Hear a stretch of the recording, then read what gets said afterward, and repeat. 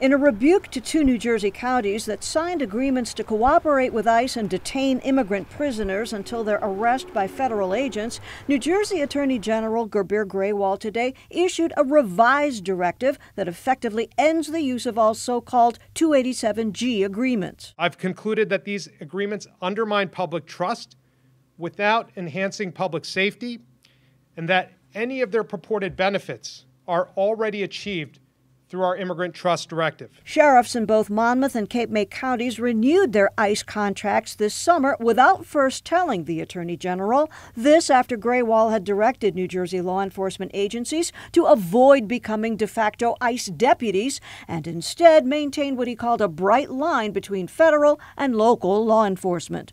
Both counties had argued to keep the agreements because they claimed it helped ICE detain dangerous criminals. Critics like to claim that we're providing, quote, sanctuary to dangerous criminals. Nothing could be further from the truth.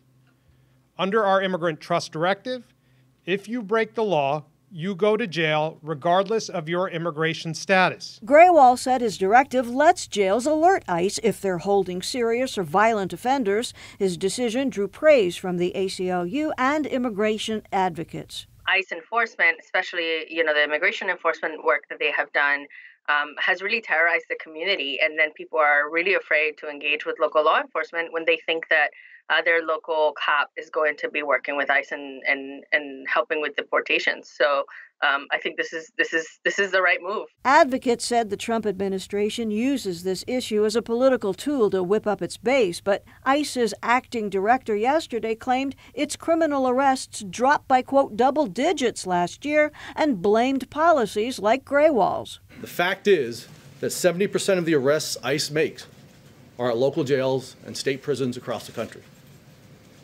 But we used to make more, and we used to get more criminals off the street before sanctuary laws and policies prevented us from doing so, leaving us with no choice but to expend significant additional resources to locate and arrest criminal aliens and other immigration violators out in the community. Reacting to Grewal's orders, Cape May County Sheriff Robert Nolan said he's disappointed. We plan to take this matter to court, and I will take any avenue available to me to protect the residents of our county.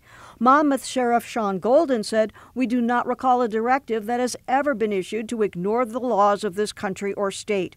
As a result, we shall continue to pursue legal remedies of this directive. If they don't comply. I have supervisory power over law enforcement in this state to include the power to discipline and to have the ability to take control of certain offices if it comes to that. The Attorney General is giving Monmouth and Cape May counties 7 days to wind down their operations with ICE.